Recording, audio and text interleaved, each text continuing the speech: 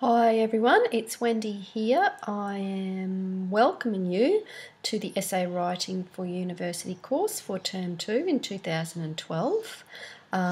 This week is the week before the term starts, the Orientation and Introduction week. Many of you, if you're internal students, will be attending an orientation session on your campus.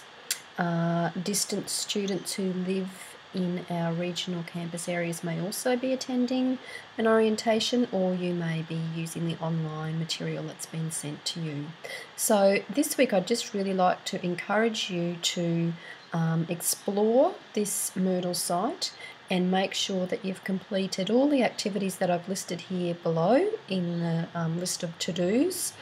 Watch the videos that I've set for this week, and make sure that if you've got any questions about anything at all, you either get in contact with your campus lecturer if you're an internal student, or if you're a distance student, that you contact me either on the phone or with an email or with a message to the discussion forum for this week.